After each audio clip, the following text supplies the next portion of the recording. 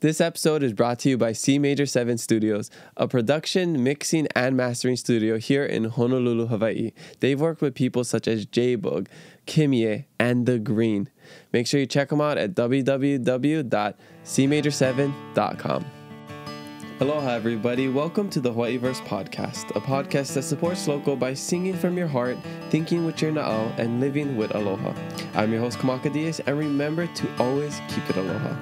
Before we introduce our guest, I just want to remind you to check out my Patreon at patreon.com/KamakaDiaz if you love this podcast and want to support us. Okay, let's introduce our guest because I am so stoked for this episode. Our guest today is a Native-Hawaiian Portuguese Grammy Nominated producer, singer-songwriter, and recording artist from the Big Island of Hawai'i. She has written and co-produced 5 award-winning albums, including the Grammy Nominated album Hawaiian Lullaby, and most recently produced Children of the Sea, Nā Hōkū, a full-length album from her free community mentorship program called MeleCraft BootCamp, dedicated to supporting young artists and honoring the Hawaiian culture and language. In 2018, she won the Nā Hōkū Hanohano Award for Female Vocalist of the Year, Song of the Year for her song Bamboo, and Female Artist of the Year at the Island Music Awards. This mother of 3 is also the president and CEO of Haku Collective, which is a full-service multimedia talent production and management group founded in Honolulu, Hawaii. She is super impressive and one of my favorite artists to listen to. Her name is Kimié Miner. Aloha, Kimié. Welcome to the podcast here at C Major 7 Studio. How you doing? Oh, I'm so good. That was a great intro. Thank you. I was just listing the things that you've done, so you made it easy. Wow. Yeah, that was great. Mahalo. It was nice to, officially meet you and talk stories with you. We've been planning this for a while. You're actually one of my dream guests. I have my guest list, and I have my dream guest list. So I'm so stoked that you're here. I've been a fan since I saw you at the Republic at, 2013, 2014. I don't know when it was. Oh, my gosh. Yeah, so wow, super stoked that we're doing you. this, and I'm excited to learn more about you, and I'm sure everybody is excited to learn more about you as well. So before we get into everything, I got to know, where are you from, where you grad, and what was it like growing up? Yeah, so I actually was born here on Oahu. My family's from Waimanalo and Mauna Lua. But I claim Big Island hard because that's where I've lived most of my life since I was in first grade. And I went Kamehameha Kapalama school. And what was the other one? Where you guys? So Kamehameha. And what was it like growing up? Oh, what was it like growing up? Whew. Okay, how long do I have? As long as you need. No, typical ocean-minded family. My dad's a surfer. He picks opihi when we go beach. So it's kind of, we bring everything to the beach and then we see what the conditions are, and that's how we enjoy the ocean. So it's either picking opihi, throwing nets, surfing, paddleboarding, those kinds of things. That's how I grew up. Music always have been gravitated towards music. I think everybody in Hawaii feels that way. Mm-hmm. My family, my dad had a nylon string guitar. My mom and dad would sing, and I just loved music always. So I think the ocean was big for us. I remember one time my dad caught a Samoan crab when we were still living in Hawaii Kai, Mauna Lua, and I was so upset because it was the first time I ever heard a crab boiling in the water, and it sounded like it was crying, and that stuck with me. So then I became a vegetarian. But yeah, that was sort of my childhood, was just like my can of juice would taste like fish. There was just fish and crab and opihi in all the coolers everywhere we went. It was just that ocean water life, which I love. And now I have my own family, and it's sort of, we're raising them the same way. So it's really nice. Yeah. And you married into a really ocean-minded family. So I guess it works out. Yep. You know what they say? They say that you marry your father. Like, it's the same kind of thing, right? Like, whatever you've seen in your dad is what you admire in your partner. Does your dad play pickleball as well? I bet you he would if he could. But that is all the crave, and I'm so happy that Maka loves pickleball. That's so funny. Yeah.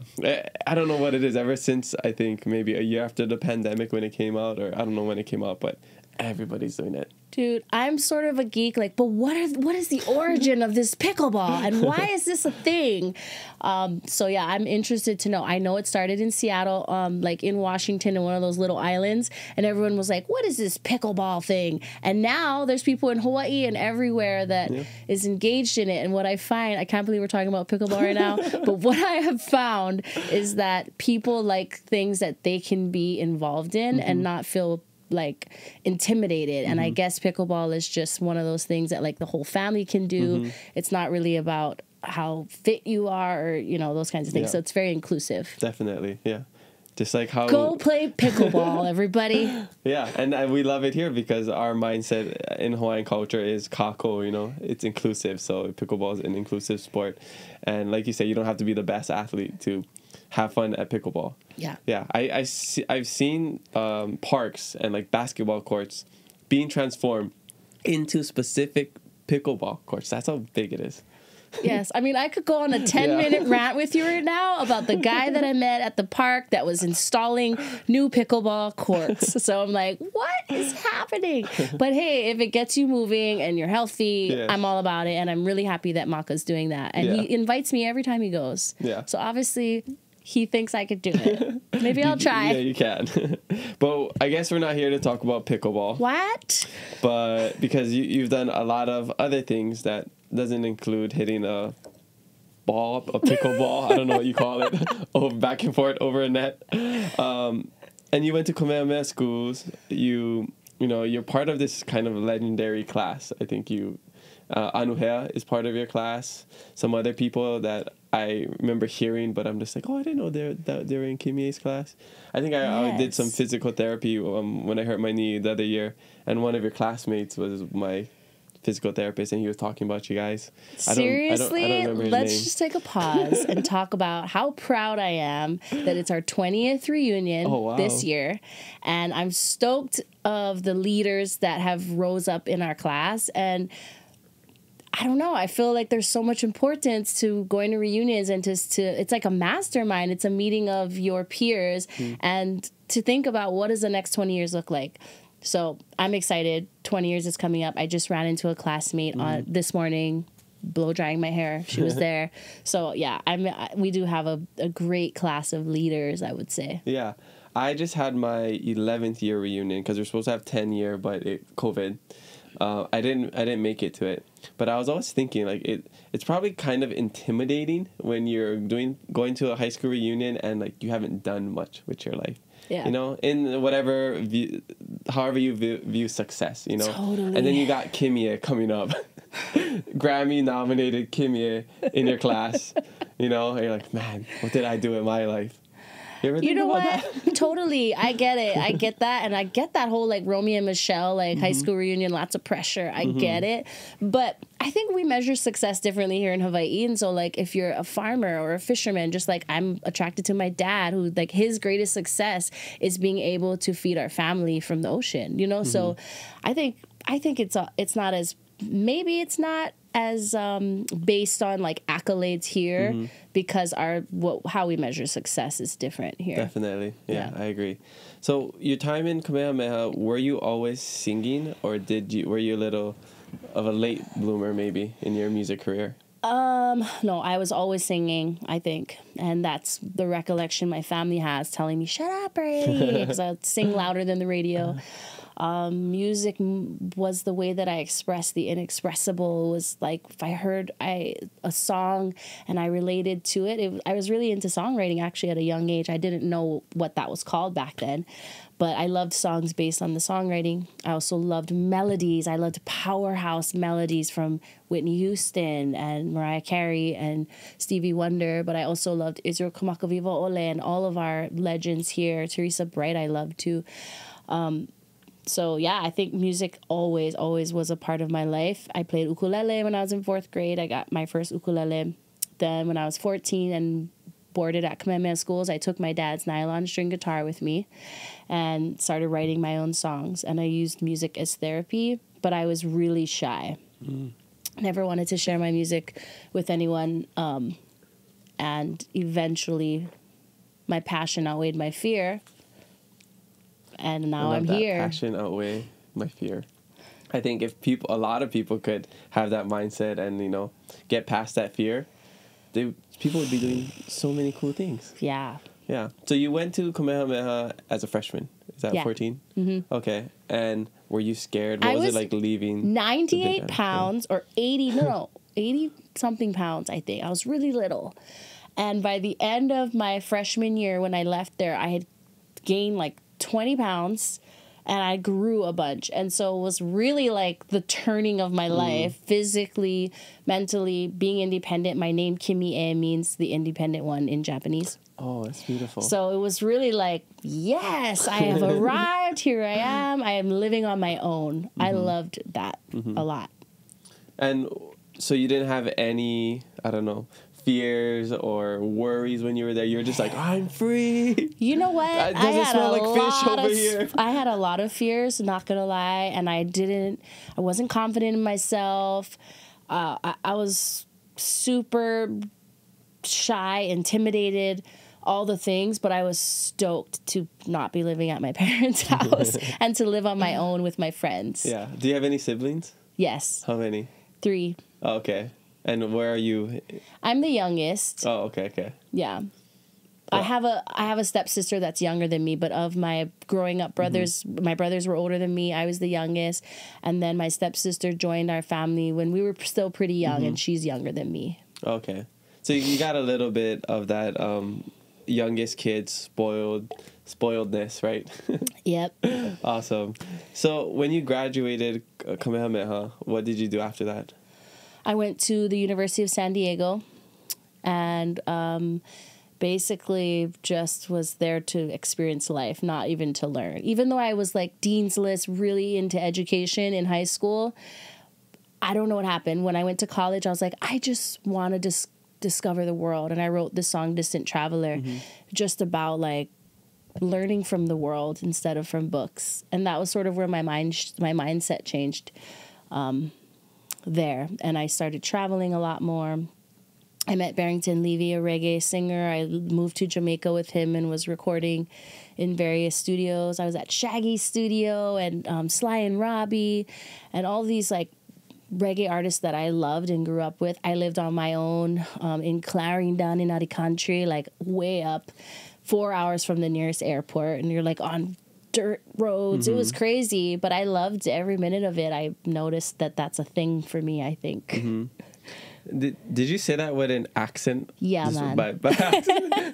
Is that how they say it? Or yeah. Because I lived by myself in the country, and so up on the road, I just was talking with I hung out with all the young kids. Like I've always loved kids, and so I was 19, and they were 16-year-olds, like little kids, and we would just hang out on the road, and they were teaching me patois, and it was fun. Oh, that's so cool. Can you give me a shaggy? Shaggy.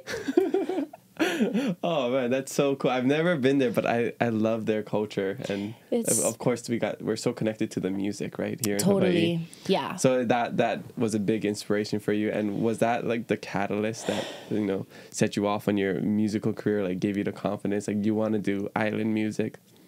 You know what? I think meeting Barrington Levy in San Diego was the moment I had to choose my passion over my fear. That was it. I was like, he wanted to take me on tour. I'm like, I can't even sing for 5 of my friends. Get it together, Kim. Like, what do you want? So I did it. Went on tour with him, moved to Jamaica, and actually meeting them in Jamaicans, they're so confident. And even if they're faking it, they fake it till they make it. Like, they're so... the opposite, I think, of how we're raised to be here in Hawaii, very ha-ha. They're like, what do you mean? Like, what, go on, girl, sing, like, sing for us. And ultimate hype people. I was like, oh my gosh. Or like, if I'm dancing and I'm like all top, they're like, what about your waist? Why in your waist? Like, it's the total opposite, Yeah. So it was fun because it stretched me to grow and like to gain confidence. So that was really it for me. And I was still nervous a lot, but I would just go on stage, sing my original songs on my dad's same nylon guitar. I would didn't have a pickup. Yeah, it was an amazing time. That was it. That was what it was. Barrington would ask me, like, what do you mean you're nervous? I'm like, I'm so nervous. He's like, what you mean? Like, it was such a weird concept for him. It was like, you should be confident. Like, you're good. I wouldn't have asked you, so just get up there.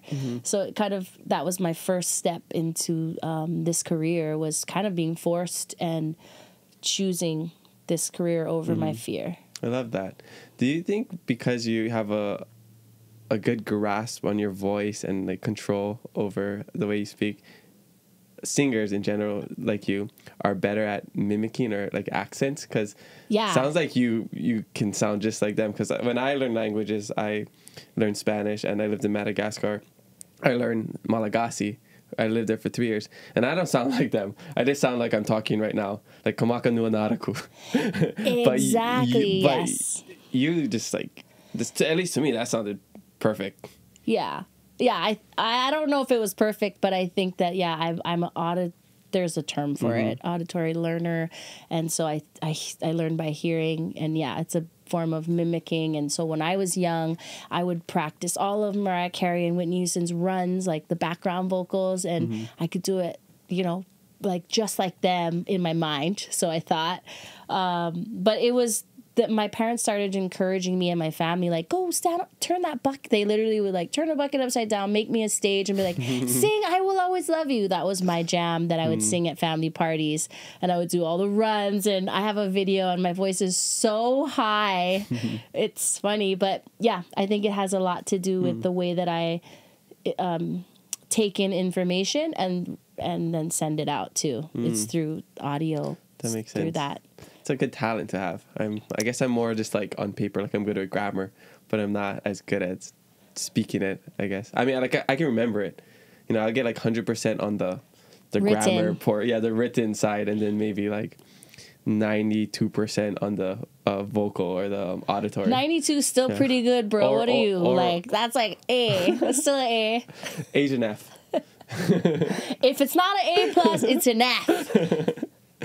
Okay, so that gave me a little insight on like how you discovered yourself, and as a musician, how do you think you found your identity as like a human, as a Hawaiian, as a Portuguese? Because that's a little harder, and something that we're always struggling with, no matter how old you get. Yeah, for sure. Well, music, I gained confidence in music because I found my voice in music. So I used music as my therapy and a way to express myself, to share my deepest, darkest secrets in a way that sounded pretty and everyone would sing along. Little do they know there was a lot of heartache in that and all those things. So I kind of used music to mask who I really was for a long time. And honestly, it's still a work in progress. I'm still discovering who I am every day. It's never. I don't think I'll ever stop. I don't want to ever stop discovering who I am. But in recent years, I think I've always been pretty deep and like I like to learn and know things. So I've always been a person of discovery, trying to discover new things, look at things differently.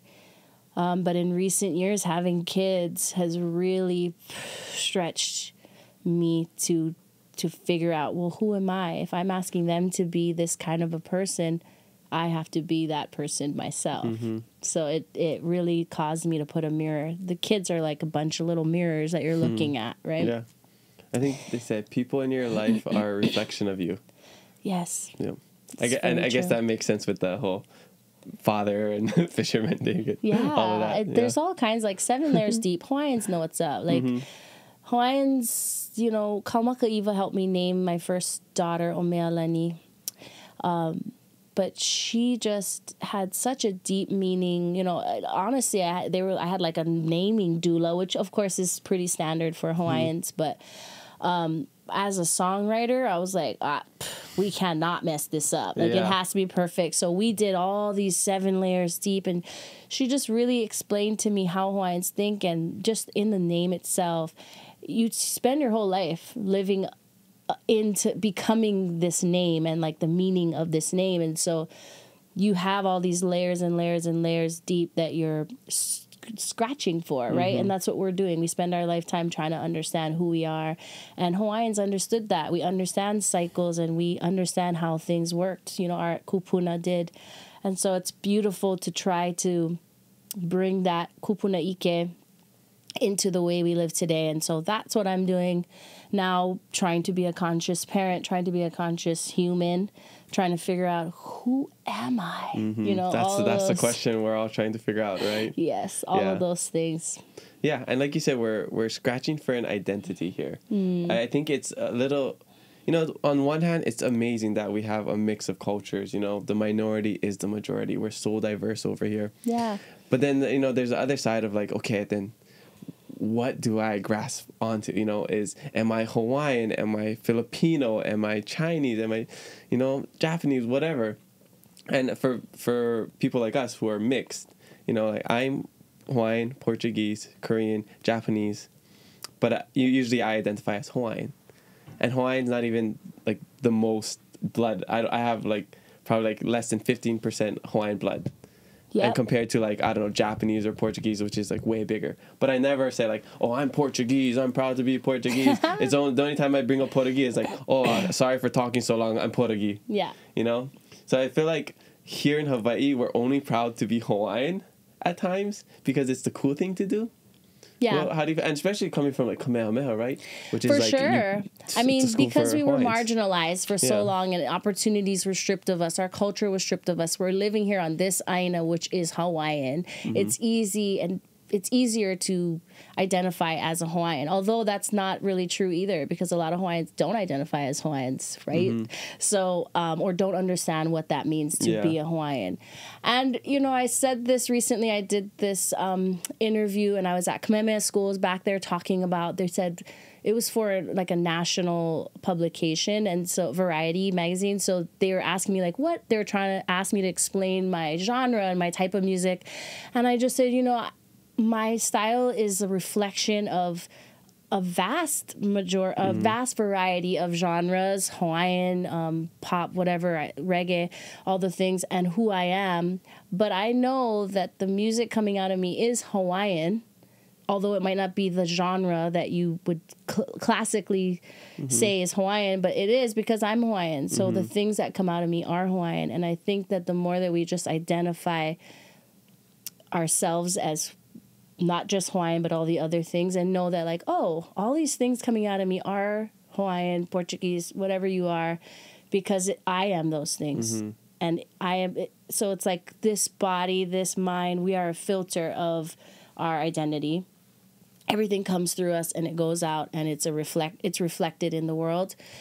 So I've been really questioning this myself, identity, who am I? Yes, I'm Hawaiian. I understand the concepts and what it means to be Hawaiian for me. Everyone has a different definition also. And I think whether you're 1%, 100%, you're Hawaiian. And that's the beautiful thing because there's not a lot of blood quantum left, right? So we just need to be proud to be whatever it is that we are, whether we're Hawaiian or not.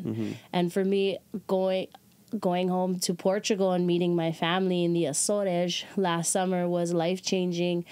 So many times people want to know their mo'oku how they want to learn about their Hawaiian side, but they forget, oh yeah, I'm all these other things too. I'm Portuguese. I'm some kind of white. I don't even know, you know?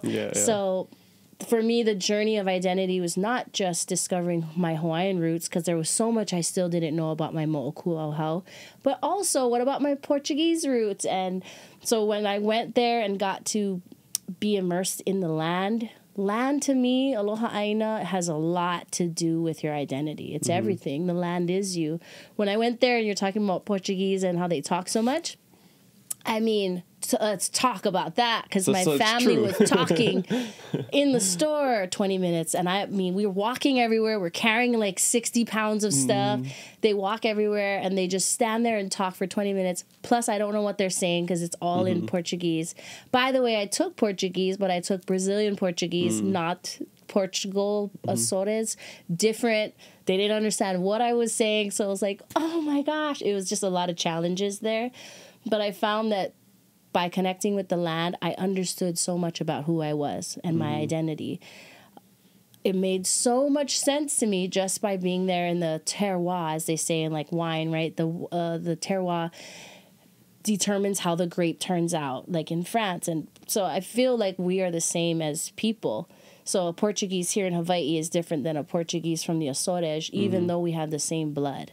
Isn't that interesting? Yeah. I love it. And the only way I can think of it is like wine. Like wine, the same grape grown here is different than the grape grown there.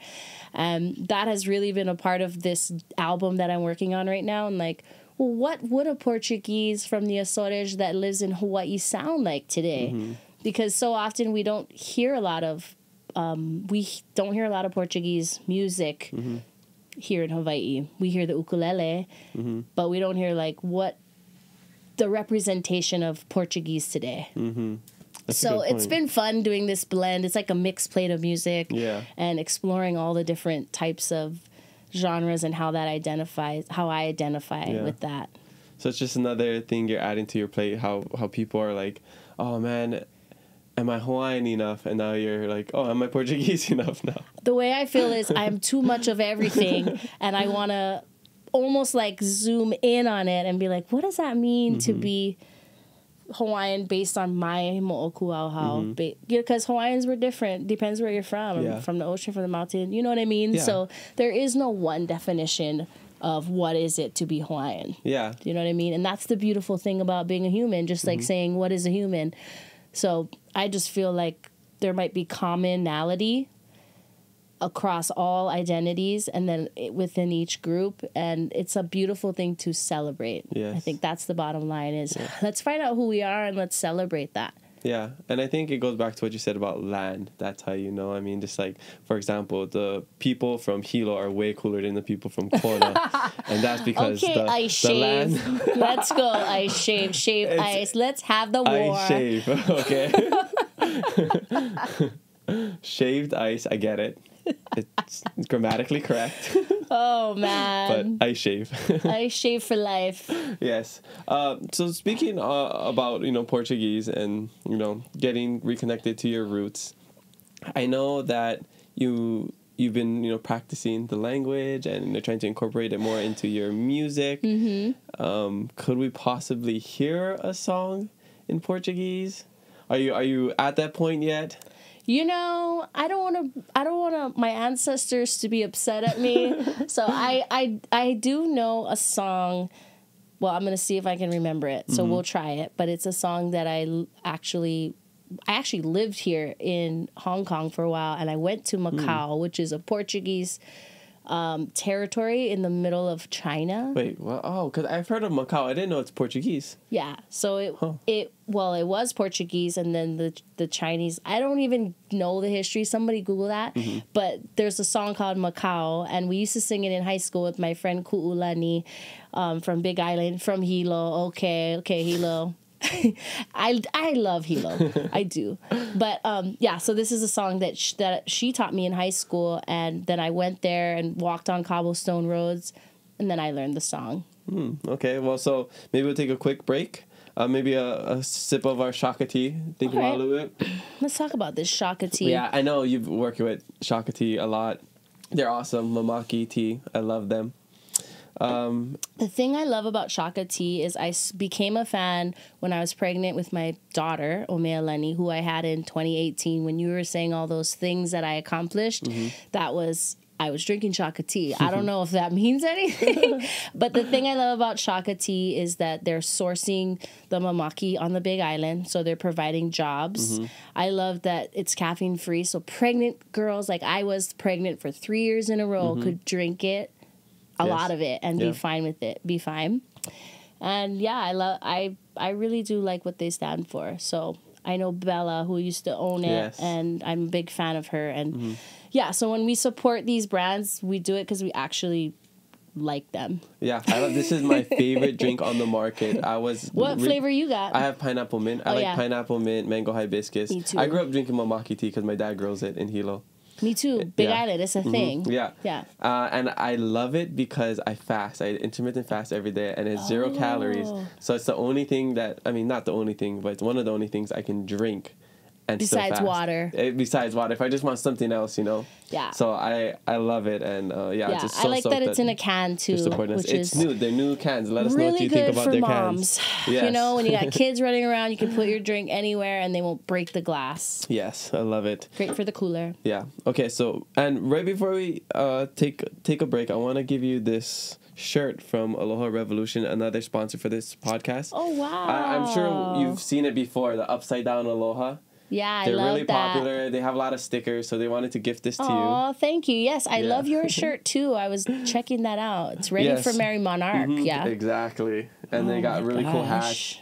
Wow. And thank he does you. awesome things. Go follow them on Instagram. They have like really cool reels. He does like these little effects. Really soft. Yeah. So let's take a break, and we might be back with a quick song from Kimié. And we're back from a quick shishi break. Thanks to our sponsor Shaka Tea for providing the shishi for us.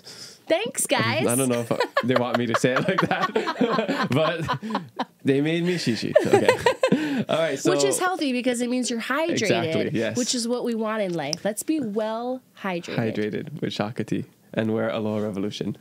All right, so we're back, and we got a special treat for everybody because Kimié is going to play a song that she just learned. Yep. Still currently learning, just like 5 seconds ago. And it's going to be awesome. What is it called? It's called Macau. And so I lived in Hong Kong, and there was this little Portuguese territory island off of Hong Kong, and it's called Macau. And so this song is written from a Portuguese perspective in Macau. Okay. I don't know. Google it. Let's go. Let's do it. I'm just a Portuguese sailor with my eye on a pretty girl. I spent 7 years on a whaler, had a good time around the world. When I landed in Macau, she was standing upon the shore. I should have never left Bilbao, 'cause I won't see her anymore. Oh, Macau, oh, Macau, I should have never left Bilbao, 'cause I won't see her anymore. Oh, Macau, Oh, Macau. yes, oh, Macau, Oh, Macau. I should have never left Bilbao, 'cause I won't see her anymore. Remix. Oh. Oh, Macau. Oh, Macau. Oh, Macau. Oh, Macau. I should have never left Makua, 'cause I won't see him anymore. Oh, Macau. Oh, Macau. Oh, Macau. I should have never left Makua, 'cause I won't see him anymore. I should have never left Makua, now I won't see him anymore. Wow. Thank you. Oh, my wow. Background My wow. vocals. Yes, that's the. I can Oh, say. wow, Macau. I can say I've sung with Kimié. If you count that as singing, just oh Macau. I couldn't. After the first one, I could barely hold it together. So Hui Ohana did it like that. So you were, paying some homage to Hui Ohana. I'm sorry if I butchered the song, everybody. Thank you so much for obrigado Yes, for de nada. sharing that with us. That was amazing. Yeah. When I'm on the Big Island of Hawaii, KTA Superstores is my one-stop shop for everything I need. KTA has all of your local favorites, seasonal treats, and complete meal solutions for anything you need. Feeling tired? They got coffee, ka'u, and kona. Wow, seasoning too. Manufactured right here in Hilo, Hawaii. And for those local boys who don't fish like me, just gotta come here, get your dried aqua chips, and say you caught them yourself. Ooh, dried scallops too. And no beach cruise is ever complete without the kind chips. If you can't make it to the store to receive the best customer service from their awesome workers, make sure you check them out online at shop.ktasuperstores.com for their hand-picked favorites available for nationwide shipping. KTA Superstores, where you're someone special every day since 1916. That was fun. Thanks for singing with me. I mean, I'm a Grammy-nominated backup vocalist. Yep, I you're just don't. amazing. I don't write it on my resume. You can now. Yes, now I can. Everybody saw. Okay, so let's get into the Be Aloha You Wish to See in the World Instagram questions presented by Shaka T. Okay, first question comes from AA_Yana, my good friend Aaron. He asked, New Day really touches the soul in a powerful and gentle way at the same time. What was the inspiration behind this song? That's actually my favorite song. So I'm happy you asked this question. Thanks. Yeah, I was just thinking about that song today because I'm in the studio recording and I'm like, I gotta just channel who I was when I wrote that song. And I think what it was my friend Yoza, who's an amazing artist here in Hawaii, was telling me her story about recovery. She was in recovery, right? From alcohol, drugs, whatever, all the stuff. And her story was the wildest story I've ever had someone tell me. And so I just started taking notes on my computer, like crazy rapid fire notes. And then I went home and thought about it and was like, it came to me so quickly. It was one of those songs, like, I already knew New Day. I already had that idea of I'll start all over. And I was just thinking of the verses.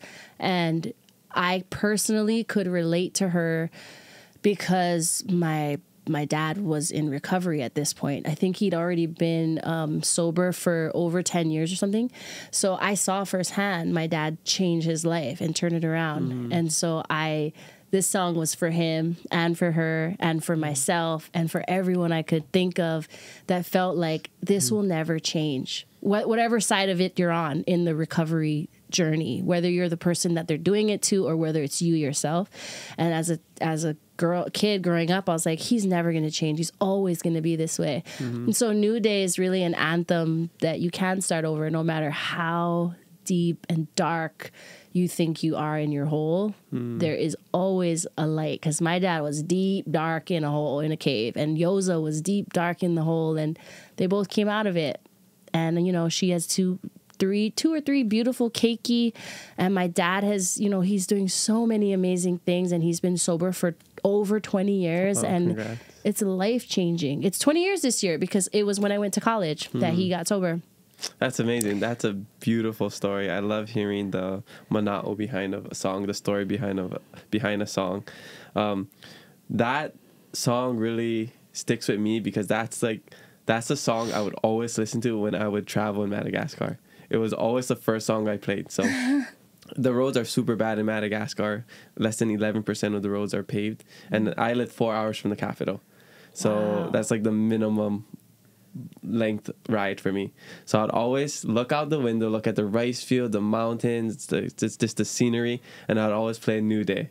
And like that, like I was like, it just starts off, and then like the melodies of the song, like all the lyrics, everything, it just hits you so hard, and I loved it. So that's one of the reasons I'm a huge fan. You know that part? I'm just gonna pull this thing out. Yes.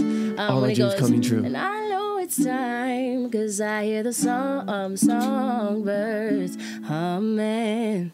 And I know it's time, 'cause I can't stop that right there to me was the moment when I realized, where my dad realized, like, oh my God. When people say, don't worry, you always have tomorrow, that to me was the moment where it was like, I hear it coming. Whoa, yeah. I hear it coming. So that's like you're in Madagascar and the mountains are all around you, and you're like, oh my God, hey, everybody clap with me. And you're like by yourself in a concert. I start all over. I start all over. A new day, a new day, yeah. I start all over. I start all over. A new day, a new day, a new day. That was beautiful. I love the middle part too, where you're like, I think you said something about going to a jungle or took a bubble bath, and I can't remember. I took a dive. I took a dive into the deep blue sea. And swam as fast as my broken heart could carry me. Yeah. Yeah, there was a storm. There was a storm. There's a storm, sorry. Yeah, there was a war. There was a war. I left behind the tears I cried on the desert pirate shore. Yep. And Yeah. the next part I I really couldn't love. catch my breath. I had nowhere to This part. land. With just me and my machete. I don't have a machete. She was all that I had. Yeah, I love Wait, that so part. you were imagining, because you were in Madagascar, Yeah, so listening this- to this song, I was for sure in the jungle with a machete, Yeah. chopping down Just trees. because of that part. Yeah. And then this is because you're like, you know, desert Desert island, pirate like pirate shore, ship. All of yeah. it was just like this imagery in my head. And That's like it cool. was just the perfect song for that journey of my life. So yeah. That's the best thing about music. And like, every time I hear that song, it takes me to that place. Wow. So that's why I love it. So hearing that is like a dream come true. So you just made my life right there. Mahalo. Oh, yeah. Okay, I love great question, Aaron. I love it. Great question. Next question comes from someone you might know, Tiara Gomes. Oh, yes. I know She her. she wants to know, what's the most challenging thing you faced in your career? Myself. The most challenging thing I faced in my career is my own self. Getting in the way, stopping myself, not believing in myself, not thinking I'm good enough, maybe thinking I was too good in some areas. You know, it's just like not allowing myself to be who I was in that moment of time, because I was always chasing who I wanted to be next. I want to be this artist. Like, but who are you today? And how do you reflect on that through your music? So I think that really, really, truly was my biggest challenge, even with my team, or like, I always got in my own way. For sure. And once I've trusted the process, trusted that the universe got my back, trusted that I have a good team, I could let go of control. And I think control is what we all want. Well, for sure for me, I grew up in chaos. And so I use control to feel safe. And once I let that go, I'm still working on it, but I'm way further than I was before kids. Kids changes everything. You're like, you can't have control over everything once you have kids. But that's really what saved me, was letting go and getting myself out of the way. That Love was my it. biggest challenge. Great answer. And since you just brought up your kids, her follow-up question is, how do you balance your career with your personal life and being a mom of 3? I'm so happy you asked me this, Tiara. I'm so happy you asked me this. You know what? I just the other day was reflecting on my life during the pandemic with 3 kids. And I think what happened was I was looking at the one crib I have left. But there was a time when I had 3 cribs in my house, you guys. I had 3 babies under 3 years old. It was the gnarliest time of my life. And I just thought of it with 3 Maka. Like, under what were 3? we What? thinking? He's like, well, I don't know. People just say, like, you don't know it until you're through it. And then you're like, whoa, that was really crazy. And it was all during the pandemic. It was insane. I don't know what. I can give you some tips and tools, but She's still flustered the even to this reality day. is like, holy smokes, it is super hard, but it is way more rewarding. When you get through that challenge, the rewards are higher. And actually, when you were saying my introduction, it kind of, my life flashed before my eyes. What you were saying, in 2018, she won these 3 different things. And I had just had my baby. I had Omealani that same year. And so it's funny how your biggest challenge becomes your greatest reward, you know? And it was true. All of these accolades and all of these things came during the busiest, challengingest times of my life. The Grammy nom, I had 2 kids and I was pregnant. Like, it was so many things happening. And yeah, it's like passion over fear. It's, what are you going to do with this challenge, and how do you succeed? So I think my passion has been strong, is always strong. My purpose, I really do believe in a purpose-driven life, and that's what pushes me forward through the challenges. But now some things you can actually use today. If you're a parent that is running businesses and stuff, I would say schedules. I'm an artist. I was never into scheduling, but the more structured I made my home, like a business, the easier it was to be able to have a career, to be able to plan ahead, look ahead. That's one tool that you can use, is get a structure your life. And what I mean by that is like, you can even look on Google, like what's the perfect, there's Google for everything, right? So you can look for these tools on like different structures that you can build for your life so that it's easier. I'll tell you one thing we do is we were going insane, right? Like I said, we had 3 cribs. It was gnarly during the pandemic. And I was in therapy. First of all, therapy is great. If you can do it, do it. Even when you're in good spirits, it's a good way to have someone else that you don't have to burden, or, just to have another person to talk to that's licensed and knows what they're talking about. So I've been going to therapy since the pandemic, probably 2 years now, at least once a month. But she told us, why don't you guys get a sleep trainer? So number one thing, if you're going to have kids, sleep train them, because a tired kid makes you tired and it's miserable. So sleep training. Then the next thing we did was we took turns on having nights and mornings off.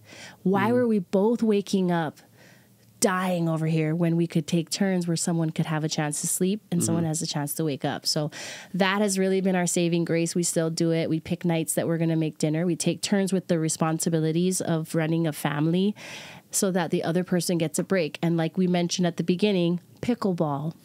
Maka's, it's my night tonight, so I'm making dinner. I make sure that everything's taken care of in our structured, planned out family, and he gets to have pickleball. So it's like it allows for us to have freedom, actually. The more structure you have, the more freedom. So Tiara is one of my mentees too. And I think it's cool that we've been mentoring her at Haku Collective for like 6 years. And I created all these programs because it's the program I wish I had when I was young, And I hope I can just fast forward them through all the problems and challenges I went through. And one of the things that she's learned from us is about having a calendar. And, just using your phone calendar to help keep you on track. And the other thing is emails, making sure she's responding to emails and basically like becoming her own boss, being her leader of her business. She's an amazing artist. I'm so excited about a project that we worked on with Hawaiian Airlines that's coming out this month in April. I don't know if I was supposed to say the month. Yeah. Okay. Yeah. Are we putting this out soon? Okay. This will be out in April. Okay, great.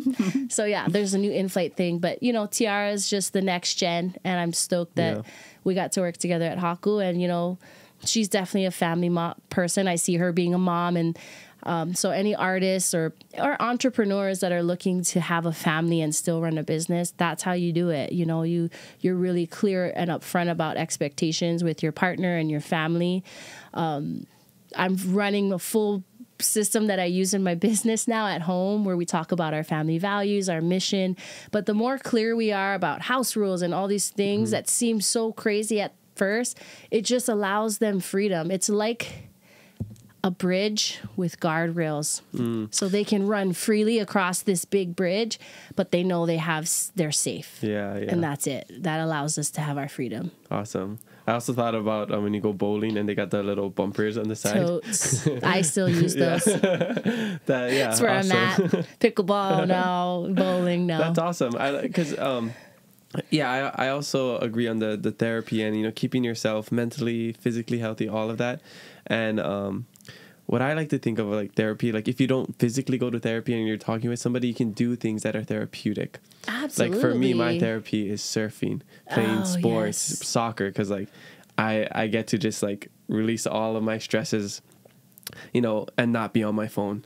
Like that's like the best therapy for me. Or, even just like you get to talk to people, random people in the water or whatever, and just talk about life and maybe not about work all the time. So like whatever it is, find your therapy, like whether that's, going to somebody or like not even like your spouse or your partner, like a friend. There's some things that you can't talk, you don't want to talk to your partner about, or like I would love to talk about fantasy football with Sierra all the time, but she just doesn't pay attention to me, so I need to find my people, build my community. Absolutely. And that's all we want. We all want to be a part of a community. I ended up joining fantasy football just so I could whoop Maka's what, and guess what, I won 3 times because I am up. I don't know why, but I just had to beat him. I was like, I need to beat him. You did. So. I just became an even bigger fan. Yes, this was before on the cusp of kids, so it's been a while. But yeah, I'm very competitive with him. Nice. We're competitive. Yeah, I started a $500 fantasy football league. We've only been going for 2 years, but I've got close. I got second place and third place, so Wow, hopefully first place the next year. amazing. Okay, well, yeah, great question, Tiara. Check her out because she's an upcoming artist, like very talented. She's so great, Yeah. and she's Portuguese Hawaiian too. Just saying, Yeah. and she's from Waimanalo. Nalo. I went to school with a lot of because I moved to Kaiser my senior year, so I went to school with a lot of Nalo boys. Oh yeah. But then I just remember they got the Nalo boy tattoo. Yeah. You know, one of my dreams is to get my dad's house back in Waimanalo that his family sold. But my dad is a total Nalo boy, but in the best sense of the word. Like, Nalo boys, just there's something special about them, and I just see it in my dad, and he's still the same as when he was young, you know, and he's carried that ocean lifestyle throughout his life. And it's sad, right, that Hawaiians don't own more land and they don't own Hawaii. Or they gotta buy back their land. That's where we're at. Yeah. But I'm like all about it. Like if I only have one goal, it's gonna be to have land. Awesome. And every Hawaiian should have that goal. Yeah. Because Hawaiians need to own Hawaii. That's what I'm working on. Let's do it, guys. Yeah. Okay, next question comes from Island_Kitty. This person wants to know any trauma associated with your childhood. Yeah. I mean, I think I mentioned it about my dad and his road to recovery. And, you know, like I said, I grew up in chaos. I literally went to at least 10 elementary schools when I was growing up, and I moved around a lot. I felt like I had no say. I felt like my voice didn't matter. They would just be like, be quiet and just do what we say, you know. And I lived with different family members as my parents went through their divorce, and like a lot of just chaos. I don't even know. You know, I blamed my parents. I judged them until more recently, you know. And it took a lot for me to forgive them. But when you become your own parent and you're like, oh, I get it. You get it. Everyone always says that, but like, I'm not kidding. It's so true. You're like, oh, they weren't that bad, or like, it was hard. Yeah. You know, so just having grace for people and understanding that your parents did what they did the best they could, maybe not the best they could, but there's nothing that you can do about it. And a lot of our trauma, it's all based on childhood trauma, the way that we are today and the stuff we hold on to. And so it's really about loving ourselves, being confident with ourselves, forgiving them and ourselves. I've definitely been doing a lot of that work. And like I said, music was always what I used as my form of therapy. And actually it still is now. And I love podcasts too. I love listening to other people's stories and to find out how I can relate. So I guess is the question like, how did I get through it? Maybe? No, but you can tell us how. Yeah, because I think we've all been through something in our lives, right? That's traumatic. And how do we get through it? And I think the first thing to know, like you said, find your community, but it's like, you're not alone. There's definitely somebody else who knows what you're feeling. You know, we recently in 2020 lost our niece, and that was the most tragic thing that ever happened in our family. To lose a 6-year-old, it was the worst. And we all thought nobody can understand this, but so many people do, and there's so many groups. So I think to the point of like, when you're dealing with trauma and how to get through it, it's actually easier to get through with someone else, especially someone that's been through it, or helping someone else that's been through it, like being there to talk to someone else that's going through it. And I think that's what therapy is for me. That's what, like, there's different groups and different things, but that's how you get through. To me, the trauma is serving others and talking story with others and allowing yourself to be vulnerable so that you can forgive, move on, love yourself, love your family, and then think about what you want for your future. Yeah, just empathy. That's what it's about. And you know, putting some perspective on the parent stuff. Like, when I first became grateful for my parents, when I was back from college, and my mom asked me to pick up my little brother from school, take him to paddling practice, and then pick them up. And I'm like, oh my gosh, it's such an inconvenience. Yeah. And I'm just on summer break. And then I did it. I'm like, wow, my mom had to do this while raising 5 kids, while going back to school for RN license, and cooking breakfast, all this, picking up 5 kids from sports, taking them everywhere. And she just asked me to pick up my brother from sports, and I'm complaining.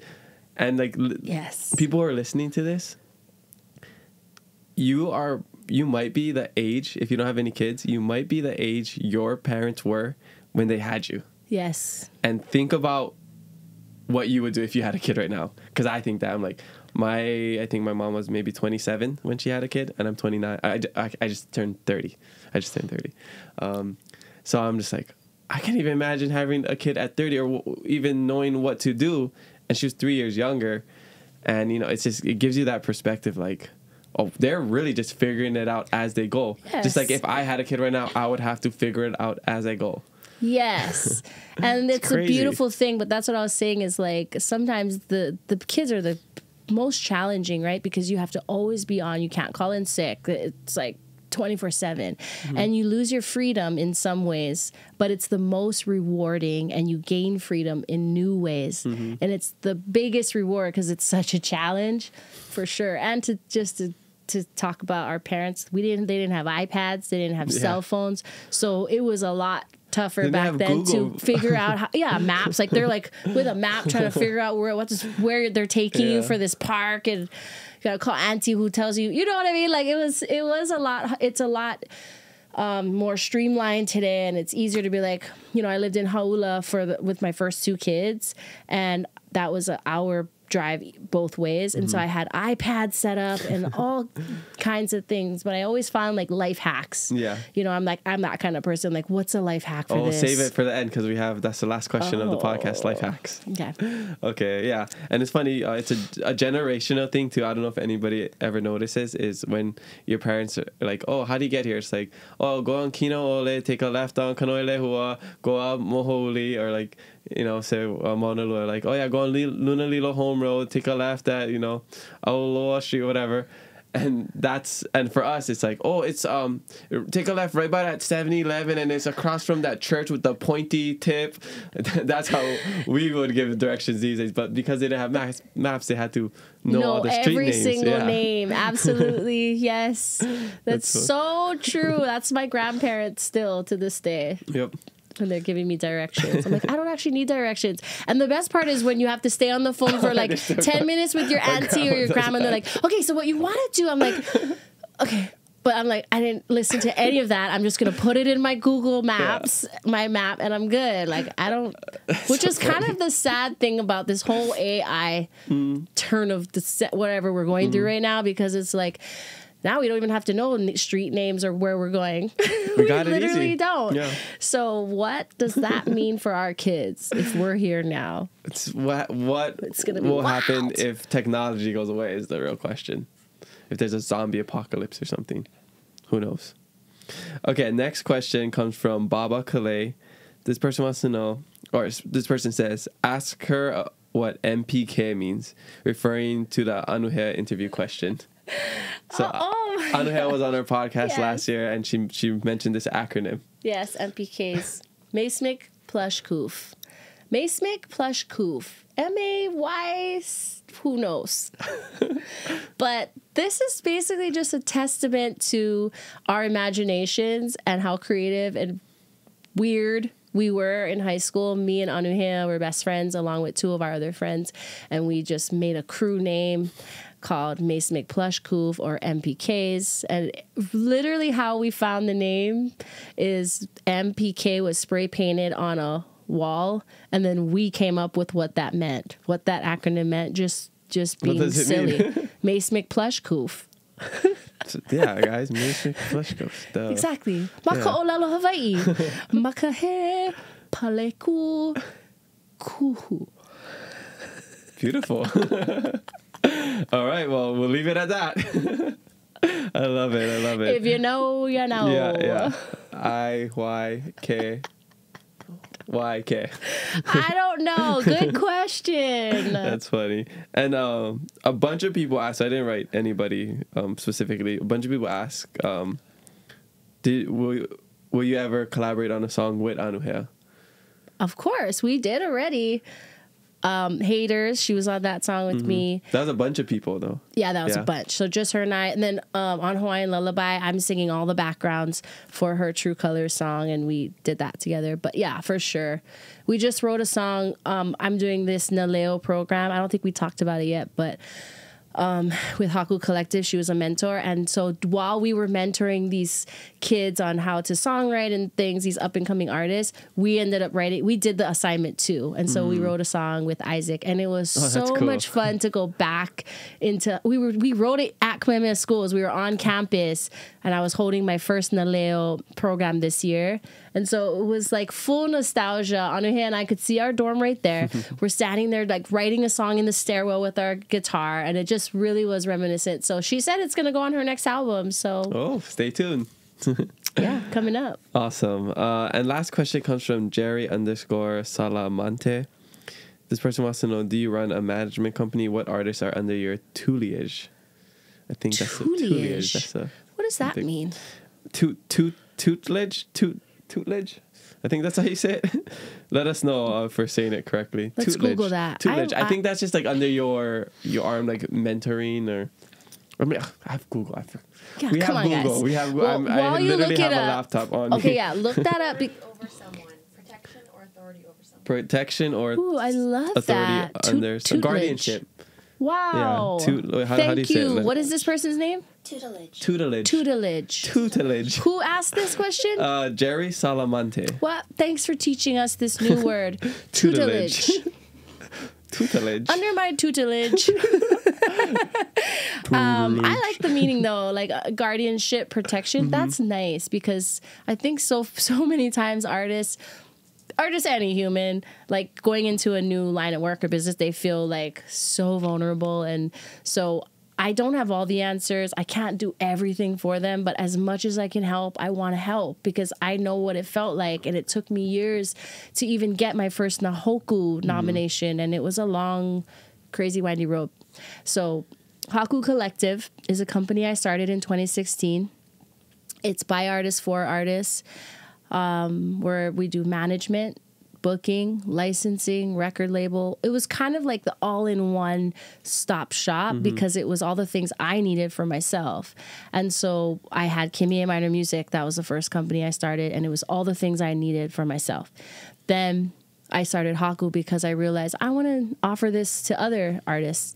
So it started like that. Then we turned it into also, I was already mentoring artists like Kalani Pe'a that was trying to become, get into the Recording Academy and the Grammys, all those things. So I was helping his husband, who was my childhood friend, figure those things out for hours and hours and hours on the phone. Like I would spend half my night talking to him on the phone about, this is how you set this up. Now you're going to go on ASCAP and write everything that I had learned, I was sharing. So Haku Collective was really just this place, a name to call this place where I was already mentoring and offering support where I could for my friends. And Community. then the mentorship, yes, because for me, service is huge. Community is a huge pillar of mine. Collaboration is huge. So that's what Haku is. And the mentorship thing just was a natural way that I wanted to serve my community. So I offer free. I've never charged, always been free, these classes on songwriting workshops. And I was just for a one-off weekend, so not like intensive for long periods of time. And the reason why I don't pay is because I believe, I wouldn't have been able to afford it as a kid. So I wanted to make sure that I can provide this service to the little me's out there. Yeah. So that was important.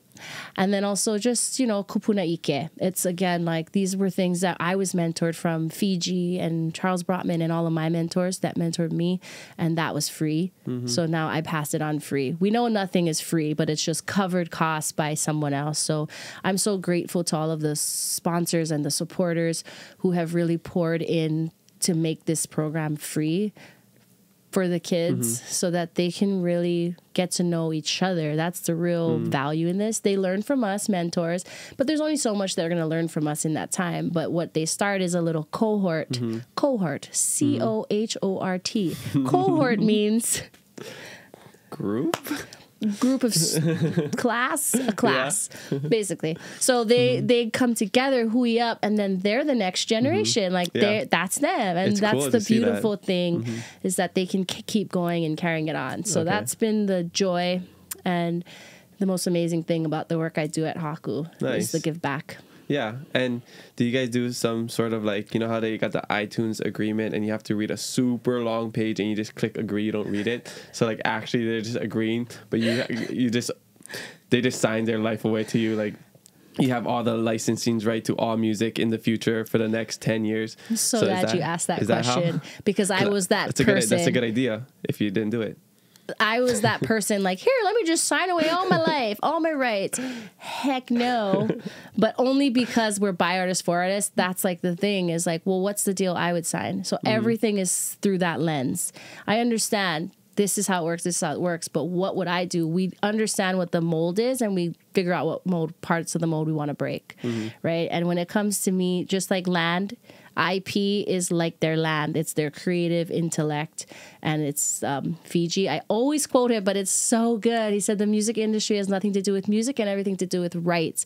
And as soon as you understand that your music is the IP that the record label's trying to own, everyone's trying to own it, but you need to own that. You can lease it out, you can rent it out, but you should always own that legacy. That's good, yeah. Intellectual property, right?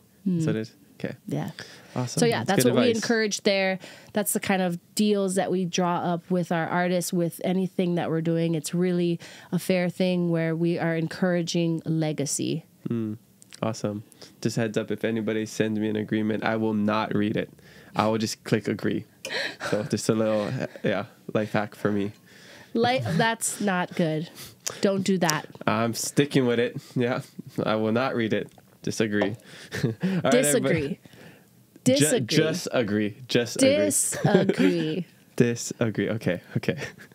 Okay. Mahalo, everybody, for the Instagram questions, and make sure you leave some for our next guest, and maybe your question will make it on the podcast. And don't forget to be the aloha you wish to see in the world, just like Shakati. All right. So we're coming to the back end of the podcast, and I know you're going to be going to Hilo to play in the Merry Monarch, which is the biggest event in Hilo. Probably, one of the things that make Hilo greater than Kona. Hey, I'm not just saying this. It's written by our producers. They told me I have to say this on podcasts. I am unifying Hawaii Island. There is no Hilo-verse Kona in my world. Okay, say that to Kealakea every time they beat us in soccer, okay? Oh, this is running deep, like childhood trauma. Childhood trauma, yes. Because every time we were the older ones, we'd always win the Kirkbanks tournament. But every time the Kealakea boys was the older in that like age group, then they would win. So I know it's this competition, and very healthy football. Yeah, definitely. I still have some disdain for John Ursua, the football player. Yeah. Because he played for Kealakea, and it was so hard to tackle him. Yeah. So even though I had him on my podcast, like I still hate that guy. Did you try to tackle him after the show? I missed. He broke my ankles, just like the good old days. All right, so I just want to know what you're looking forward to for Merry Monarch. And tell us where you're going to be. Okay, we're going to be at SCP, which is Social Community Planet, the old Hilo Seaside. Soul Community Planet. Community Planet, sorry. Yeah. But you can be social there. Socially Soul Community Planet, yes. So we're so stoked that Haku Collective has partnered with them to provide the music, and we're going to have some of the mentees there performing the up-and-coming artists, and then we'll have Kalani Pe'a celebrating his birthday on Thursday. Friday, I'll be there. Dylan Pakele, Vehile. We're going to have Paula Funga on Saturday. This is all past podcast guests right here. Yeah. And Kama Lenny, she's amazing too. Hilo's own. Do you know Kama? Oh, okay. I was thinking Kama Dung because you said Dylan. Kama the singer. Okay. Yes. So a lot of amazing artists. There's going to be crafts, all kinds of amazing things. Manuheli'i will have their shop there. It's going to be dope. Yeah. So and our girl Bree is amazing there. She's the manager there. Yes. And we went to Oprah right before the world closed. I remember that. That was insane. I remember seeing all the videos. It was you, Bree, McKenna. Passion, Wendy, and you guys Kailua, and then got a lay to her or something, right? Yep. Oh yes. That was the power of intention. Yeah. I believe that 100%. Threw her my lei, and I told them on camera, I'm gonna give this lei to Oprah, and it was plumeria because we wanted a good smelling lei, not an orchid. Okay. So anyways, yeah, that was fun. But Bree is great, and she's supporting everything through her Rise Hawaii Foundation, and there's just so many amazing nonprofits here in Hawaii that are community minded, giving back to the youth and things like that. So we're looking forward to that. Of course, Mary Monarch, we're gonna have hula for the gods. My kids are coming for the first time, so they get to experience this. My daughter's really into hula, so I think for sure hula, shopping, music, food, craft fairs for days. Yeah, Yes. you gotta go to Kula Shave Ice. Have you been there? No. Kula Shave Ice. The only thing I don't like about them is it's that it's shave ice, not ice shave. But I love them. Kona again. They're the best. They actually started. The owner was born in Kona. Makes sense. Luke, yeah, and Tiffany. They're the owners.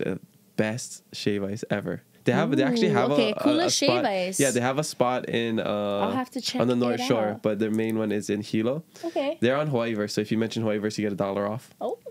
Best Well, shave when I ice. have off Yeah. my kids and my family, No, that's $6. go there, like, Yes. Yeah, this is not like one of those suggestions like, oh yeah, somebody tells you and then you forget about it. Like, go. Okay, so go. Kula Shave Kula Ice. Shave Where Ice. else? I mean, for me, I like Can't Blaine's. miss. Cannot miss it. I'm a Blaine's driving guy, but that's not Blaine's at the top. Driving? That Yeah, doesn't that's have right to, next to me. That doesn't That's have to be on fine. people's top of the list. Moon and Turtle. We just ate Moon there and Turtle's recently. yum. That place is so ono. Yeah. Poke Market, best poke. Ooh. So if Poke you're Market. craving some poke, Okay. Poke Market. Yeah. Oh, Bite the Eye. Have you been to Bite the Eye? No. It's a food truck. They're usually in the Prince Kuio Plaza parking lot, but they've been in the Maku'u Market or somewhere in Cal. But Korean ahi katsu or something like that. Oh my god, that sounds good. It's so Bite the Eye. Bite the Eye. Okay. Yeah, I'll send it to you. If I see you at SCP, I'll just bring some. Okay. I'll bring some for Amazing. Bree and I'm everybody. also gonna do the Hawaii designer fashion show. So they're doing like all the designers, including Simply Sisters. So Lex Breezy's Auntie, yeah. mom, Auntie Regina, and then Yari and Alohi Vai, and like all these amazing Hawaii Island designers. That's Tuesday, April 11th. So Paula and I are playing their acoustic set at night, and there's gonna have a fashion show and all that's the so things. cool. We were planning to go on the 12th, so we might have to change our flights. Yeah, come Yeah. up a day early. Yeah, that's awesome. It's gonna be epic. Okay, cool. All right, so There's nothing like Mary Monarch. it really isn't. Yeah, Seriously. it's just the best. The environment, the energy, everything's just so festive. Yeah. Jordan, you gotta come too. We gotta do some podcast episodes over there. Yeah. Yes. Maybe we'll do a live one from SCP. I've been talking to Bree about something like Yeah, that. the lounge there is sick. Yeah. So that'd be cool to have a live audience. Maybe just do a little panel. Yeah, I don't know. Stay tuned. Okay, if you didn't pursue music as a career, what do you think you'd be doing? Cooking, something to do with food. I'm really into food. I like food a lot. Like I'm a what is foodie. your go-to meal to cook for your family? Well, it used to be boeuf bourguignon, which is like French stew, chicken divine. But once I had a bunch of kids, I stopped with the boeuf bourguignon because it's like a long process. So quick things, shoyu chicken. Chicken divine is my grandma's like casserole thing, but it's amazing. It has like creamy garlic mushroom sauce with cheese and like panko topping. So it's crunchy on the top, then like soft inside with chicken and broccoli. It's really good. I don't know. My list goes on and on. I love food, though. And I honestly, becoming a mom was difficult. Running all these businesses, being a mom, it was hard. And I lost a lot of myself. And then the pandemic hit. We cooked a lot, but then it was too hard. Yeah. So it was a lot of back and forth. But now we're sort of getting back into a stride. And I think, my therapist said it, too. It's like our life with kids, it kind of, you go in a U curve where it goes really low. But then you can see it start to come up again. And that's where we're at. I only have one baby in diapers now. I only have one crib. So there's a little bit more time to do the things I enjoy, including my artistry. But food is definitely up there. Awesome. Love that. Okay, speaking about that U curve, What do you think was the lowest point in your career? What am I defining that by? However you want, like the hardest, the, I don't know, saddest, I don't know. Well, I guess I would say these past years, like externally, it looks great and it's awesome. And it was awesome because I really got to serve everyone else. But for me personally, with my own career, I really put myself on the back burner. And, you know, you can't pour from an empty cup. And so I just saw you share that. I just shared that. Love it. I have to constantly fill myself because it's a daily process. So mom guilt's a thing, like being a leader in my company and like trying to structure a company. I have multiple companies. It's just a lot. And so it felt really low. Not like I was depressed or anything, but just like burnt out. I just did this amazing Christmas Island tour. It was nuts. And I had kids. I got home on Christmas Eve. I was really, really, really burnt out. And I'm just coming out of that dark haze of like, I don't want to get up. I don't want to work. I want to be an artist again. And so I would say now I'm coming out into this area where I'm thinking about myself as an artist and like allowing myself to have time to go to the studio, requiring that I have time in my company to do creative things that started all of this, you know? So yeah, I would say that. And like, just having all these children, it just really, everyone asked me, how do you do it? And I didn't see it because I was in the middle of it. But now that I'm coming out of it, I'm like, whoa, that was the hardest time of my life ever, was during the pandemic, having 3 kids under 3. That was the roughest part of my whole journey so far with trying to have a career and stuff. And a lot of external great things happen, a lot of awards and all those things, but you know, there's internal stuff happening. And so that's why I've been doing so much work internally, trying to figure out how to get through that and come back up. The hard times. And then it's kind of like a skating ramp. Yeah, you're like, whoa. It's like the shaka at the water park. That shaka where it goes like this. Exactly. You're like, wait, I thought I was over this. So I don't, you know, I know it's a daily practice. It takes a lot, but yeah, working through it. But then, like you said, there's times in life where it's so challenging and you're like, how the heck am I going to get out of it? But you get out of it. And then you're like, wow, I can't believe I did that. You know, it's something as simple as just like starting to learn ukulele or playing guitar. Like, oh my gosh, I'm seeing Kimié's finger go all back and forth on this ukulele. How am I ever going to do that? And then eventually you get there, you're like, wow, I'm doing it. Yeah. So it's just amazing to see what we're capable of if we just keep going, if we don't give up. Absolutely. Yeah. And also like for those moms out there and like, you know, just entrepreneurs, maybe your work is your baby. I would just encourage you to always make sure you're thinking about yourself too. And like, what is your purpose or your end game or your goal for yourself, and not get lost in like all of the things, the other things like responsibilities and things that can cloud your big vision. Awesome. Yeah. Speaking of, you know, advice and, you know, on the same topic, what advice would you give to the youth who may want to pursue a career in singing? Sign up for one of my free classes. We have amazing mentors. That's one step. Find other resources around you and practice. I mean, like 10,000 hours. Look at Imua Garza. He's killing it, but he spends thousands and thousands and thousands of hours. Noah, who's here, we're in his studio. Like, these are the guys that like, they're just constantly working on their craft. And that's what I would encourage you to do is like, listen to all your favorite things, be influenced, be inspired, and then get in there and start hammering away. Ed Sheeran wrote 100 bad songs before he wrote his first good one. He said that. So I think it's inspiring to know, like, you're not going to be the bomb right away. And if you are, then imagine how much better you could be if you kept working on it. So you're never at your fullest potential right when you start. So keep going, keep digging into it, keep discovering, like be curious and find your hui, find some people you can co-write with, find resources like my program, other ones. There's so many amazing opportunities out there, programs. Find your hui, collaborate. Yes, I love it. Perfect segue to my next question. If you could collaborate or open for any artist, who would it be? And we'll do that question, then I got a follow-up for that.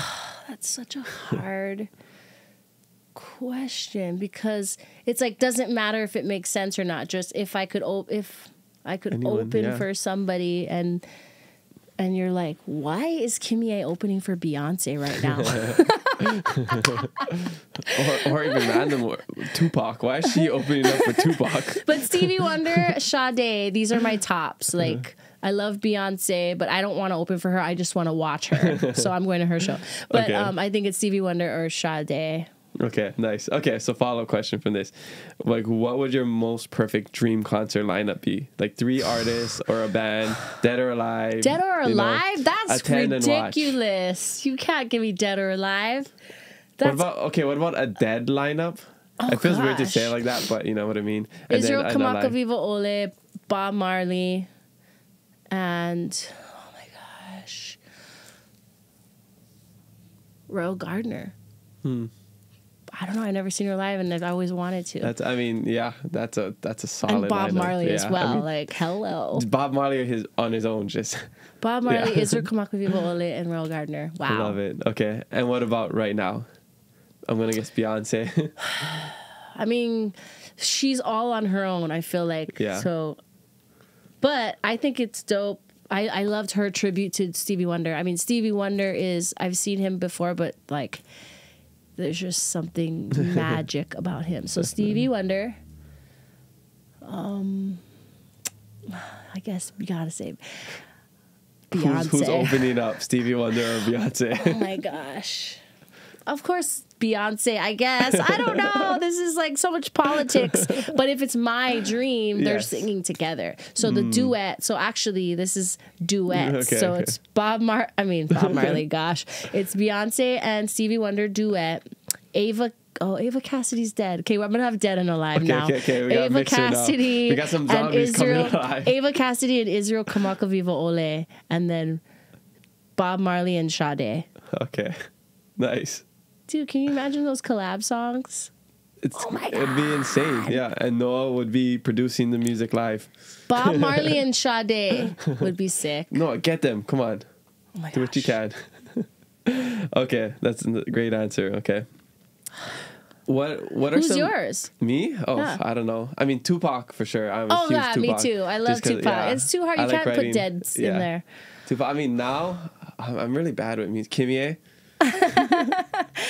Well, you just got a private show. Yeah. I'm like so bad with like music. See, this now is these hard. days. This Yeah. is really hard. I like Childish Gambino. Yeah? I guess these are hip hop Yeah. people though. That's okay. Hip hop's great. Yeah, this is hard when you're put on the spot. Yeah. I don't know who I listen to. That's like normal.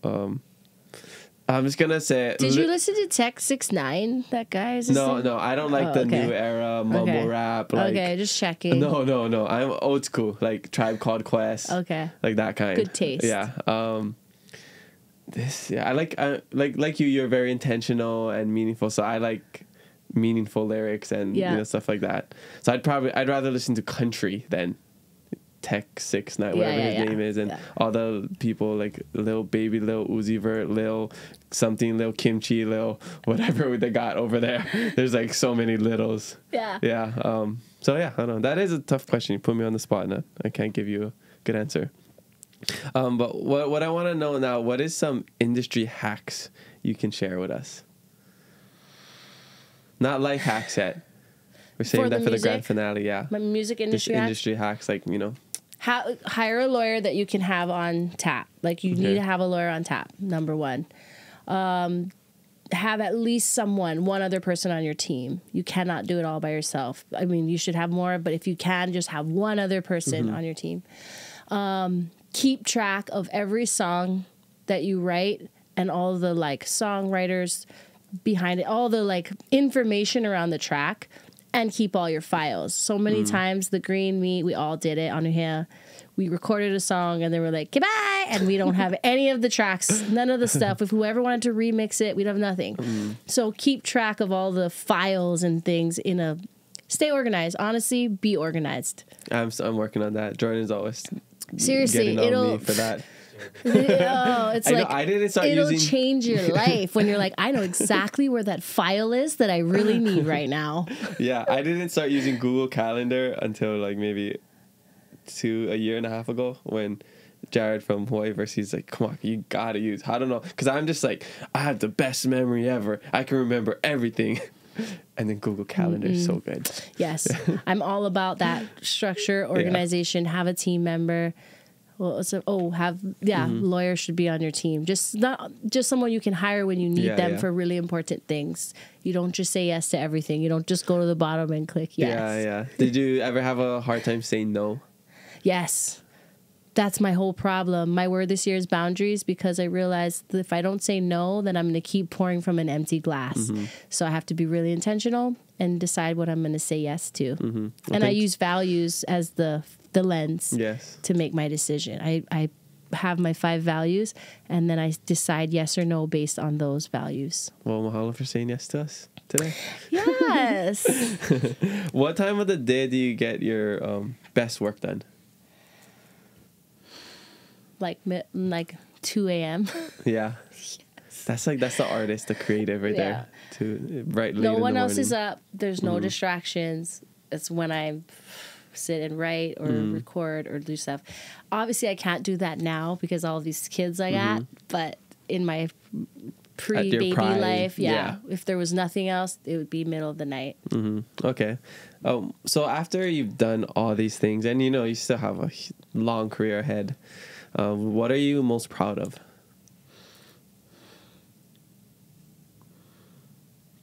Personally or professionally? Both. Okay, so personally, it's for sure my family. I'm so proud. I was sitting in my house the other day looking at my house like, oh my God, look at what we have. And like all the little things that represent so much more. So my family is the thing I'm most proud of in my personal life. And in my career, it's definitely my music. It's the time, not every single thing I've ever done, but it's my vulnerable times of music that I allowed myself to release. Like New Day, there's another song called Lullabies. There's certain songs that I'm most proud of. So I would say it's the work I've done, my music. Love that. What was the one song that was the hardest for you to release? Like Lullabies. It's very I don't vulnerable. even think a lot of people know about it, but it's called Lullabies, and it was on my, I don't even know what album, the first album, but it's just talking about my struggles and the chaos when I was growing up, and my dad was violent with my mom and all these things, and so I never wanted to be that vulnerable with my music. I always like to hide it under 7 layers of things. Or like saying it's a friend or something. Straight up. It was me, and I couldn't believe I was the mom in that moment, and now I am a mom, so that was a hard song for me to release. Yeah. Well, and Make It to Morning. That's another one. Make It to Morning. Okay. We're going to listen to all those songs right Lullabies after and Make It to Morning, and just yeah. Yeah, I wrote poetry growing up, maybe like senior of high school, and I never really expressed myself. Like I'd always write it, but write it from like a different perspective, like not really about me, like what I see in life, like friends, like pressures of society, trying to navigate like college and drinking and drugs and all that stuff. But I would never really write about me because it feels a little bit too personal, too vulnerable. Since it wasn't until I got older I felt like more comfortable being vulnerable and sharing that. Did you have that same kind of journey? For sure. And now this newest project that I'm working on, I'm super going in on like, what do I want to say? What am I feeling? All the things, all the thoughts that have been inside of me.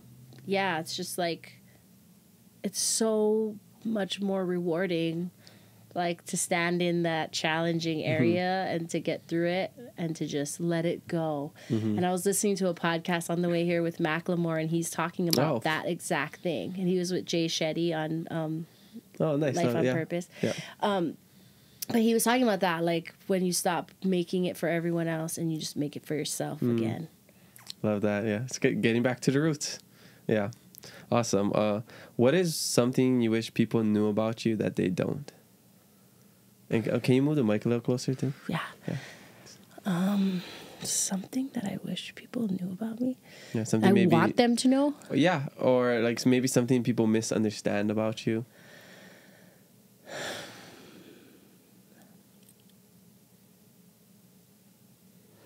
I'm kind of an introvert. Mm-hmm. I like to be alone. Like, I like to go on trips by myself. I like to be by myself. Like vacations? Like, oh, you just go on yourself? Like, backpack Europe by yourself, that kind? Not that intense. Like, I need to meet a friend along the way. I love having friends and stuff, but I really like having my own time. By myself. So like I went to Australia and I went to Melbourne and I saw the penguins and I went vintage shopping and I watched a couple live shows and just by myself. And actually that was my last trip. I went by myself before I had my daughter. I found out I was pregnant right after that. And a lot of life-changing things happened within that time. But I really believe in the power of intention. So I'm kind of a witch. I don't know if you want to know that. But. That's the one thing. No, just kidding. We're going to cut this clip. Kimié is an actual witch. Okay, so what are your future goals? You know, what's the legacy you want to leave here? Land. I want to have a place for artists to be able to create music specifically. So I want land for my children. I want land for the business side of things and to provide for the future. Like, I want land. That's number one, because so much of who we are is tied to this land and what happens when we don't have this land. All of our stories are told about this land through this land because of this land. So that's number one for me. My other purpose is to help others find their voice, you know, because as a child I felt like my voice didn't matter, and so I found my voice through music and through service. So I want to serve the community and serve underrepresented voices. I love that. It's so poetic and beautiful that, you know, as a child you thought your voice didn't matter, and your voice is really like what got you here, you know. I think that's so cool. You know, it's not just who you are, you know, you're so much more than just a singer, songwriter, you know, you're a mother, you're a producer, you know, all these other things, but your voice was like your superpower. Yeah. And that was the one thing that was being contained. Yes. Yeah, so it's and so cool. And that's the point of us saying that, is so that others who feel like their voice doesn't matter, that you know that I felt that way too. Yeah. And I think for like people who want to start singing or even get into podcasting, a lot of times they're like, who's even going to listen to me? You know, just like you said, do it for yourself. I didn't do it for anyone else. I didn't even care who listened. I just really wanted to sing and write songs. And I put it on MySpace, and then it went that way. And now the world is viral. Everyone's viral. Everything's going viral. You just need one video to go viral. But like, yeah, it's like I get why that sounds so exhausting for someone that's like, everything is about going viral. It's like, yeah, I get it. But when you feel it in your soul and like you do it, there's no better feeling than doing it for yourself. Definitely. Yes. Agreed. Okay, so we're at the point of the podcast where we're ready for your life hack. Okay. So, oh my God, you can have just one really good one. You can have a couple, whatever you want. So tell me yours. Well, my joking one when I had long hair was like grow out your hair so you don't gotta pay for haircuts. And then, you know, there's some like actual life hacks, like I don't know. Sierra probably knows, like pour something down a drain to make it smell good. I don't know, like like lemon, like doTERRA lemon, or something. So there's those life hacks. I think because I like depend on life hacks. Yeah, I think I shared this in the last episode. I'll just say it again with Kalani Pe'a. He asked me what my life hack, and I said don't take anything personally. That's from the 4 Agreements. Yeah, I mean, that's I I try to live by that anyways, but hearing it, reading it again, it's always a good reminder, because, you know, a lot of the times people do things, it has nothing to do with you. They say things, it has nothing to do with you. 100% of the time. Yeah. 100% of the time. Because I have just made 10 years with my man. And I'll tell you right now, 100% of the time, it's not personal. Everyone's in their own movie, watching 2 different movies in the same seat next to each other. Yeah. It's crazy, but yes. Yeah. Okay, so my life hacks, man, I really rely on them because I had all these children and all these things happening all at once. So, number 1, I don't know what you even call it, but like having lights that you can turn off with your phone. What is that called? Oh, like Alexa, turn off the phone, like that kind. But yeah, just like we installed things so that we don't have to get up and turn every single light off in our house. Yeah. So Smart home, smart lights. Okay. Yeah. Smart home ish kind things. Yeah, That's yeah. like number one hack for parents or like lazy people, basically. Or This is people like, that don't want to get up to like just like you're so comfy Lazy, in bed. yeah. No, you know when you're feeling lazy Not and the you're like, I don't want to get up. You just go. Is that what I'm supposed You to just be? go. Let me just turn Am I it lazy? off. So that for sure is number one. I even installed like a plug for things that don't do it, so that it's a smart plug, and then you just turn it off Smart. from there. So that's like number one hack. I also just bought a tiny fridge, like a smaller fridge, for my kids, and I put all of their things lower.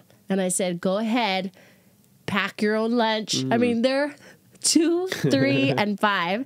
But I swear to God, kids want to do their own thing. So if you just consistently teach them, cool. the best hack was like, go get yourself a juice, baby. Like, you know. They don't take advantage of that though. Oh, we have strict Oh, rules, you house give rules. rocks or something. We did, but I'm trying to instill them in with the house rules. Like, look, if you do that, you can do that. But this is what's going to happen. Here's the consequence. So I'm trying to give them, Smart. make them have better decisions. And sometimes they don't. And then it's like I'm standing in front of the fridge like this. But when I don't want to, that's a life hack. Is like they put their lunch stuff away in the fridge. They grab it out. Like they help in the process. And that has really changed everything for us to allow them to have all their stuff lower. And I literally go on Pinterest and look up hacks all the time. Like, how do I save on this? So like I have a cubby hole right by my door. That's where they put their backpacks. The sunscreen is there. We have a pre-pack everything. So I buy an extra set of travel size stuff. It's already packed in a travel bag so that when I have to go somewhere, I don't have to think and pack, you know, like that's one thing as musicians, we tour a lot. I don't know why I never thought of that before, but now that I have kids, I have a pre-packed every kind of bag you can think. I have snacks in the middle of my car. That's a good one. Wipes. Wipes everywhere. Yeah. For music, I'm trying to think if I have like a good music hack or like, I use Rhyme Brain. Like if you're an artist and you're trying to think of cool rhymes, Yeah. I like Rhyme Brain. That's just a website or an app? Yeah, it's a website. Yeah, I think I would like use Rhyme Zone or something. Yeah, Rhyme Zone is the one that most people know, but Yeah. I actually prefer Rhyme Brain. Oh, okay. So that's good. Rhymebrain.com. Okay. Not a sponsor ad. No. Instapot. Instant Pot. Yeah. That is Yeah. life hack Everything for from cooking. rice to stew. And a air fryer. Air fryer Instant Pot combo so that you get texture. Because remember, foodies, gotta have your salt, fat, acid. You got your crunchies over here, your softened sweets and like saucy over there. Oh, foodies will hate me. I'm the worst at like Sierra at home. She would like say we have frozen burritos. She'd like put it on a pan or whatever, get it right, grill, put it in the oven, whatever. I'll just like microwave it or like. You can still do that life hack. Microwave any pizza, whatever, and at the very end, all you got to do is put it in the air fryer. I'm not kidding.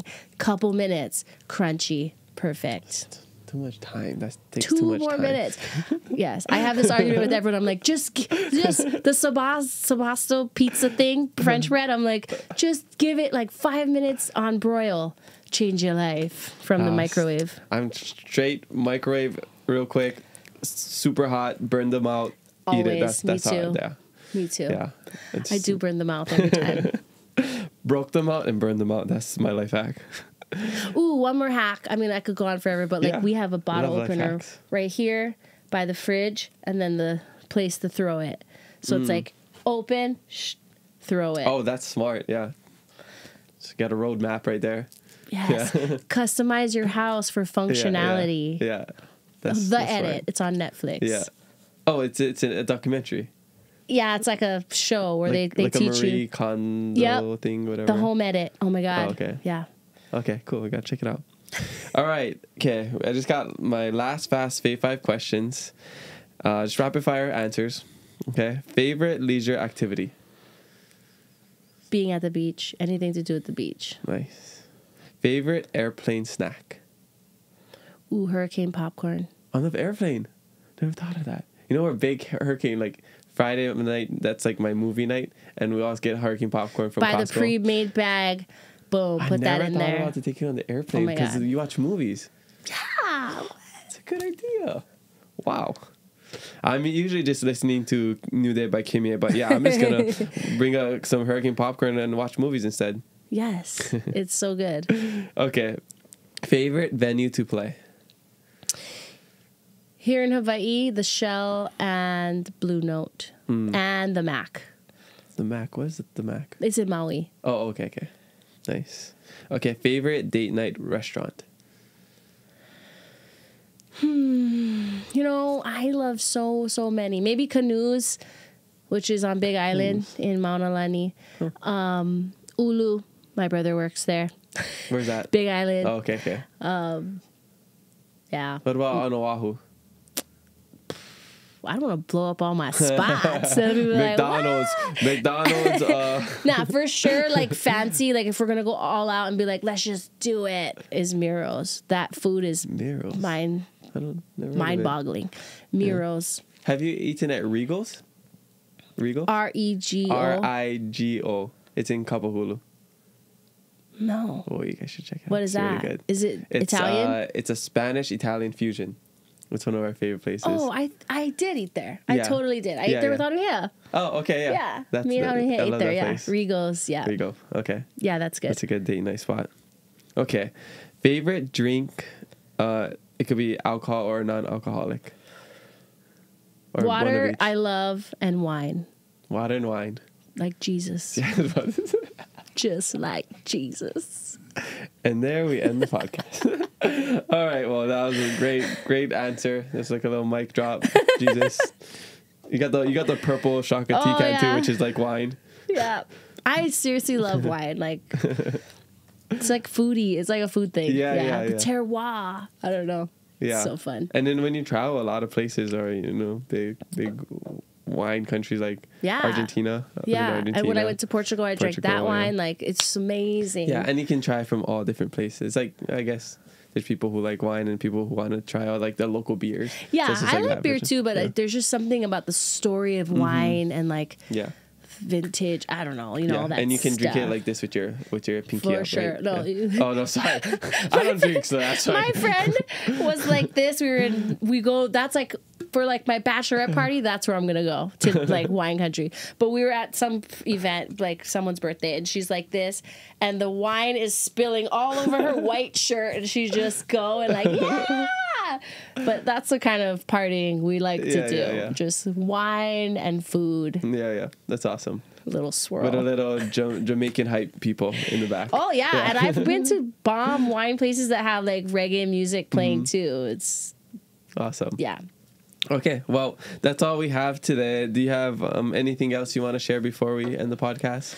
No, thanks so much for having me. I appreciate I feel so like that's so awesome that you're a fan and that you've been wanting to have me on. And I know I'm blessed. I know that like everything that we're given can be taken away. And I really do value these kinds of conversations, which is why I wanted to do this and to take the time to do this is because I listen to podcasts. So this is how I digest information. So I like to support these things, and I love what you're doing as well. So mahalo so much. Yeah, thank you for coming on and making time for this.